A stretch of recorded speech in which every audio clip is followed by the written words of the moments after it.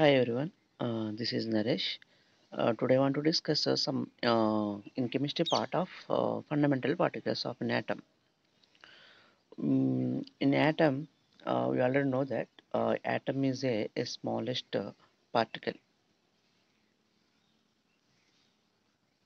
Okay, ఇక్కడ మనం చూసినట్లయితే atom, the correct definition of the atom is a smallest unit of ordinary matter that forms a chemical element. Okay, already know that what is an atom, what is the matter. Things which are occupy the space, things which are the occupy the space and has some mass, that is called matter. In this universe everything is matter. చెప్పండి చూడండి ఇక్కడ మన surroundings లో so many things are there. For example, this cap. So this is the cap. So it has some mass. Is a mass is nothing but some weight. So I want to kept here. So it is occupies some space. So this is a thing. In this thing it occupies a space. In this thing it occupies some space and it has mass. So this is called matter. This is called matter. Same like that, so many things are there in the universe. Everything is matter. Everything is matter. Like that, in our surroundings you have to observe. మనం చుట్టుపక్కలనే చూడొచ్చండి, ప్రతిదీ కూడా matter.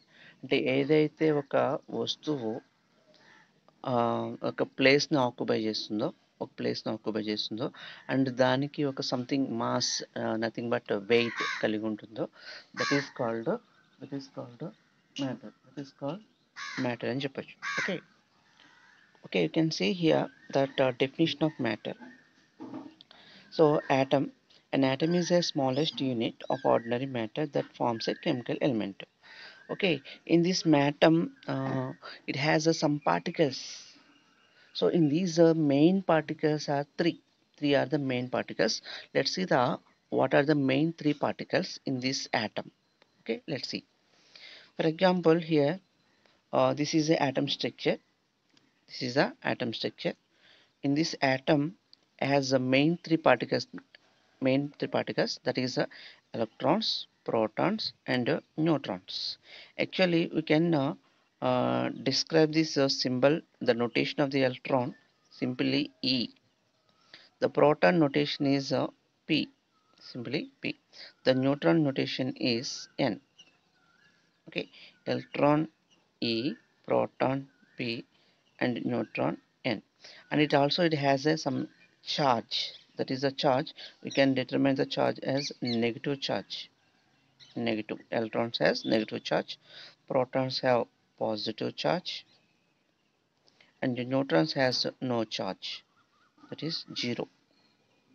Okay, now let's find the where is the position of the electrons, protons and neutrons in this atom. Let's see. So in this atom, every atom has a centroid, that is called a nucleus. In this nucleus is contained two particles are there, mainly two particles present in the nucleus, that is the protons and neutrons. Okay, the protons and neutrons inside the nucleus, and outside of the nucleus is one of the particle, that is the electron. The electron is always around the nucleus in different paths. Okay, so this is the atom structure. Okay, I will repeat again that atoms has three main particles, that is electrons, protons and neutrons. Electrons is a negative charge, protons is a positive charge, neutrons has no charge. It has a no charge. So protons and neutrons inside the nucleus, electrons are outside the nucleus. Okay, clear? Yeah. So the center of the, for example, this is an atom structure in the different parts. So nucleus, center of the nucleus, it has a proton, that is a positive charge. The remaining electrons are positioned in the outside of the nucleus, that in the different paths, different way, the different form. Like this way is called electrons path, or is called also called orbit. let's see in the different type of orbits. The So here the electron's path, this is the first path. If n is equal to 1, that is the first path. If n is equal to 2, that is the second path. If n is equal to 3, that is the third path. If n is equal to 4, that is the fourth path. Like that, so on. You can draw the different paths. For example, if n is equal to 1, that particular name, you can use that particular name, that is k. So if n is equal to that named as L, if n is equal to 3, that named as n m. If n is equal to 4, that is the name as n k l m n.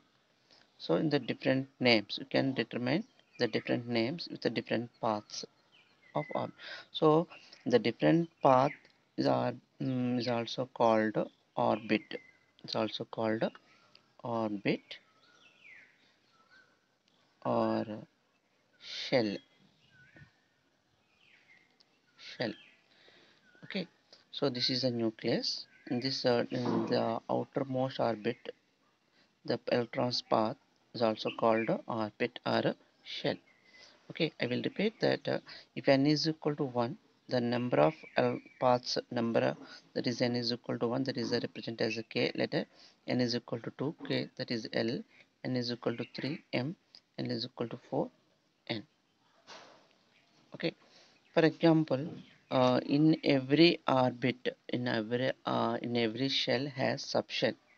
If n is equal to 1, that particular the first shell is named as S. That is called subshell.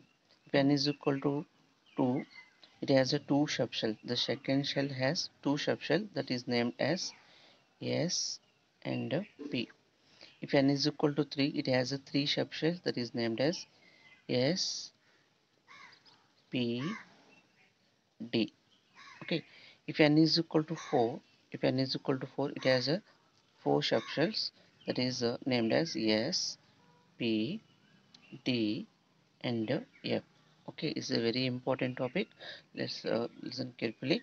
So in this atom, the center of the path, that is called nucleus. In the nucleus, the outermost shell is called orbit, that is orbit. The electron's path is called orbit or shell. Every shell has the subshells.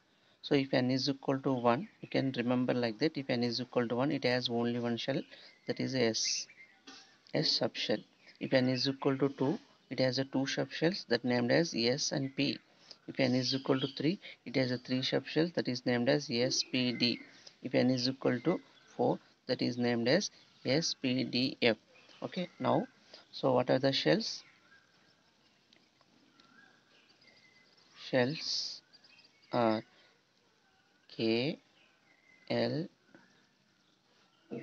M, N are shells. So on. These are the shells. What are the subshells? Like S, P, D, and F. These are the subshells. I will repeat again. These are the named as shells. These are subshells. Every shell has subshells. That is the K shell. It contains only one subshell. That is S. If L shell contain two subshells. That is S and P. If M shell contain three subshells. S, P, D. If N shell, that is the it contain four subshells. That is S, P, D, F. Okay. Okay, next class we'll discuss the position of the electrons of in this an atom. Okay, like thank you.